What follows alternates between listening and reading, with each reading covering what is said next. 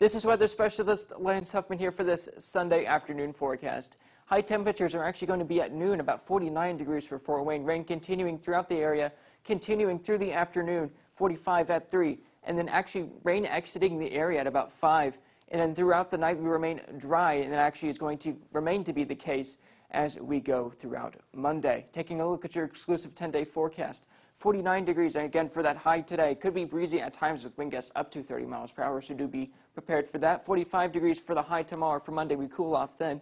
Tuesday, 55 degrees. Wednesday, 58 degrees, but we are also decreasing as we go throughout the day. In terms of our temperatures, our high temperatures are going to be in the morning hours. We do see rain potential then.